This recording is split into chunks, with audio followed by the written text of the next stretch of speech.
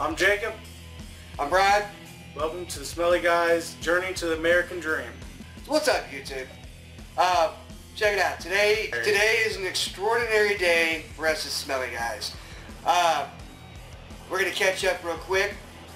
We've done with the lawyer. We've got our LLC in the works. So that is a big plus. First thing in business, get your LLC going or your business license going. And we'll talk a little bit more about that here in a minute. But today, it is a very special day for us, and we are actually going to toast to Smelly Guys. As a sign of appreciation, a co-worker of mine who helped in the study to test out our product when we first came up with it, she liked our product and she bought us a little champagne and said, you know, why don't you toast for all your hard work and your beginning spot. So thank you, Janine, for a bottle of champagne, non-alcoholic, by the way. Non-alcoholic champagne. Hey, you know what? At least we're going to be sober when we shoot this video. Hey! Plus that, right? You gotta be a sober business person. Alright, cool. So yeah, definitely want to give a shout out to Janine. Thank you very, very much from the bottom of my heart for believing in the Smelly Guys. Thank you for giving us the opportunity to testing out our product and giving us your feedback. Without your feedback, we couldn't have done what we've done so far. So again, I want to say thank you. All right, and let's do a toast to Smelly Guys. Journey to the American Dream. Hope we get there fun and safe.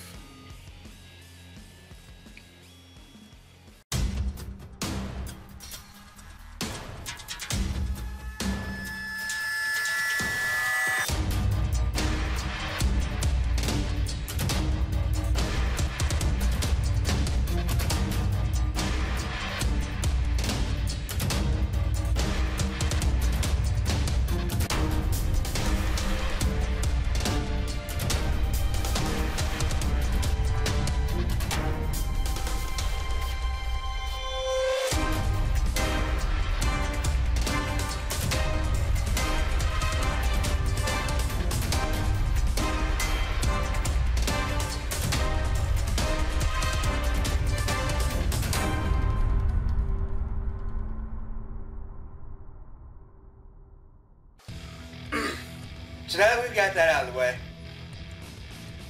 this is episode 2. It is the basics of starting a business. So with that being said, there's a lot to cover. We're going to throw it at you kind of fast. Not too fast, but we're going to throw it at you. So make sure that you're able to pause the video, you're able to jot some stuff down if you want to, take notes, grab a pop some popcorn, whatever, it doesn't matter. Just make sure you're paying attention because a lot of this is the very basics of starting a business. A lot of people have a lot of great ideas for starting a business. But like myself, like my business partner, we were very clueless what we wanted to do. There's 2 ways that you can look at starting a business. There's the services side, and then you have the goods side. So there's 2 different types of businesses. When you decide to create your business, the first thing you need to do is sit back and think, do I want to be a services type business services orientated type person, or do I want to be a goods type person? I want to create a product and I want to sell it. Okay. So as Brian was saying, goods and services, those are the basics. But you can apply those more than just the mom and pop store, gas station, or I'm going to produce a product. The thing is to apply it, anything can be a service or a good. Let's say you're a singer. A singer who's talented, hopefully they're talented, they can provide a service, definitely not a singer, can provide a service when they sing in front of a crowd. So that, you know, because they're providing a service, entertainment, they can get money for that way. But they can also provide a good by creating a CD. You can sell the CD and then you are also making money off of a good. With that being said, it's kind of like you can apply that to many different things. Think about things that are like, what are you talented in, or what are you skilled at? What is it that you know? If you can fine tune those or work at them, you can actually produce a business based on that. You'll always, you'll have to start off like everybody else. You'll have to start somewhere. You have to establish a business. But even going back talking about singers, look at the singers nowadays, some of the big name singers. Instead of continuing to just be singers, a lot of them have now adapted their talents into a business. They become promoters. Record labels and stuff like that. They now go search for talented people just like them and make them, a star, because they're utilizing their, those stars' abilities in a business model to make money. So the cool idea is to, if you're a type of singer who says, I'm going to go out there and I'm going to sing, and hopefully, a scout of some sort finds me and then takes me along and helps me become rich. Well, the thing is they're a business set. That's the way they have a business mindset. If you can get your mind to be in that type of mode, you can already take your talent and make it grow without waiting for somebody to find you. You're the person who found you. You're the person who promotes you. You can be the business model, the business person for your talent. So when they say goods and services, it can be applied to just about anything, and you can build a business on it. Now, like Brian said, talk to business owners, but not everything has a business owner that you can find. Sometimes you just have to get on the old-fashioned internet and just search it up, find data on the internet. Get your research on. Products. Another thing for products is you have people who are good problem solvers. Well, to be in the business, you need to be able to be a good scout for problems to begin with, not just solve them. You have to find the problems, find a need, find the solution, and the solution is what you can market. The solution can become your product.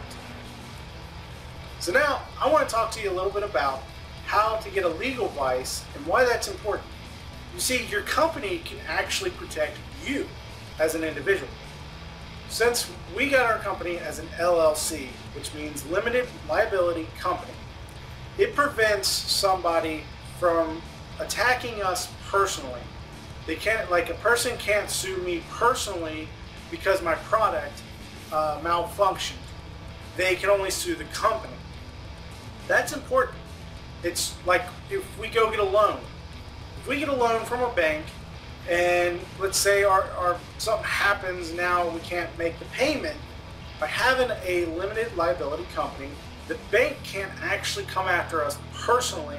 They can only go after the company. So if the company goes bankrupt, doesn't necessarily mean that I personally go bankrupt. So that's a way to make your company so that your company protects you. Then, once you establish so that your company can protect you personally, you got to look at making sure that your business is actually protected itself. And this is by getting a operation agreement done. You can have a lawyer do this, and it basically, especially if you have partners, it says who owns what percentage and what everybody's roles are. For Smelly Guys, we have 3 directors. Me, Brian, and Jeff. We cannot do anything unless all, at least majority vote, agree on it. That way, somebody can't just go blow our money. We'd have to at least have the majority vote agree, yeah, let's go, spend the money on this. And even to go out and hire somebody, we have to agree to hire somebody. So everything has to be in agreement. That way, it's kind of, the power shared between all the partners. And then also, especially when you start getting investors, you can give investors certain percentages and just say, hey, they're investors, but they have no power as far as how the company is ran. That's up to the specific people. So that's why that's so important. And that's why I definitely strongly recommend that you get a lawyer to set this up. Somebody who really knows how to do this. Instead of just doing it yourself. It kind of covers everything. Let me give you another example that's pretty important is, let's say for your business agreement, like for ours, it says that if we are ever sued or if somebody ever comes after our company, they have to come to where we say, the county that we say. So if somebody's, on the other side of the United States tries to sue us for some reason, they have to come to where we're at to sue us, not where we have to go there. Yeah. So we don't have to go all the way over to another area and then have to learn their rules and find a lawyer that knows their stuff. This kind of helps keep it, so that we understand the laws here, and that's what's important. So that's a way to kind of protect your business by having the business agreement, and if somebody passes, what happens with their percents. So remember, you always want to start off by making sure your business can protect you personally, and then protect the business from itself, its partners.